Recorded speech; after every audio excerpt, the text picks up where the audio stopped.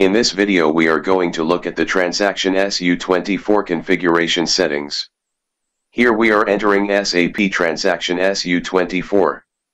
This SAP transaction will let us configure the transaction to have the required SAP authorization objects.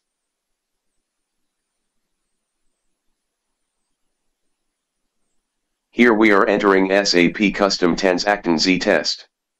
We will be adding authorization objects we have identified from the SAP Trace. We will be clicking on Add Objects button to add the authorization objects manually into the screen.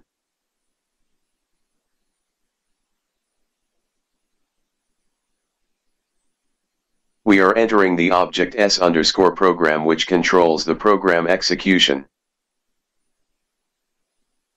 Here we are maintaining the authorization object values for the SAP Custom transaction.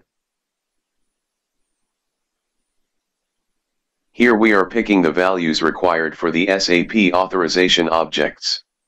These values are selected based on the SAP trace we performed.